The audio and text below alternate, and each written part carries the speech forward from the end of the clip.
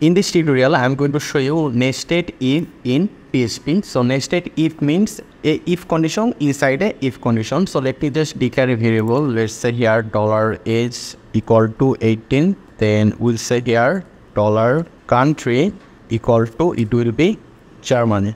Then we are going to give a if condition, if, then to first bracket, then to second bracket. Inside this if condition, we are going to first check the value of country. So we'll say $country double equal to, is it Germany?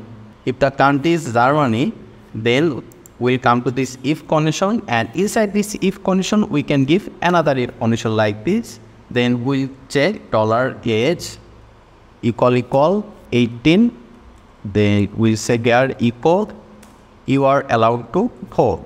You are allowed to hold. Otherwise, we'll say here else equal not allowed. So if we now save this, then refresh here, there you can see you are allowed to hold because the country name is Germany.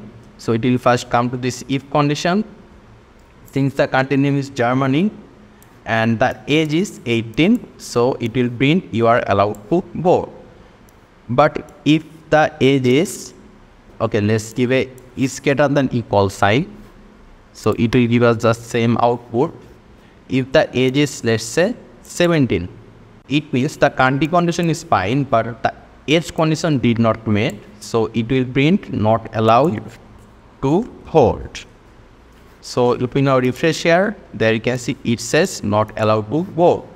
And if we just change the condition here, the country name instead of Germany, let's say here India, it means this condition is wrong, so it will not show us anything. If we now refresh here, there you can see there is nothing over here. So what we can do is that for this if condition, we can give a else condition.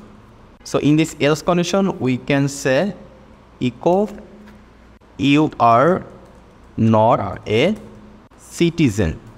If we now set this, then refresh here, it will print you are not a citizen.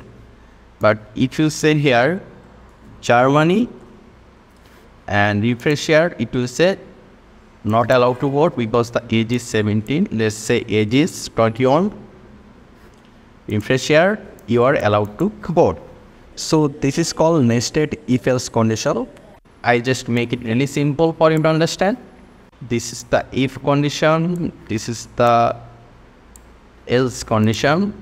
So I hope you are clear about if else condition in PHP. I try to make this as simple as possible.